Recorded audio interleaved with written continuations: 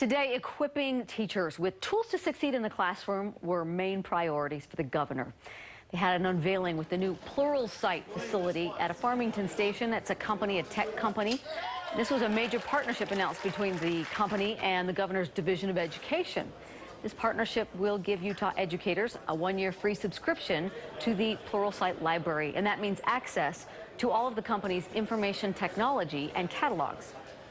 It's going to help teachers in their preparation and training. They'll be able to teach more effectively. Governor Herbert says it's the equivalent of a $5 to $10 million donation. He's hoping all Utah teachers will take advantage of this opportunity.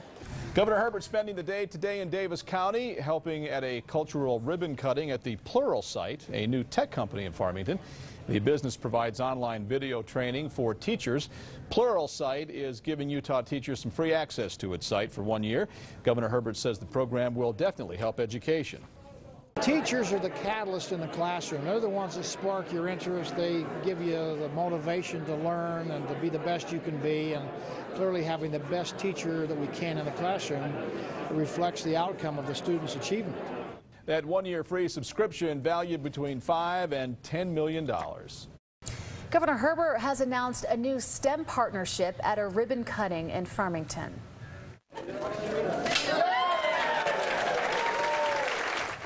Dignitaries cut the ribbon on the new headquarters for Pluralsight. That's a company that brings a little Silicon Valley to Davis County. Pluralsight provides an online library of training courses, 3,000 in all, everything from computer science and IT to digital skills and the creative side of high tech.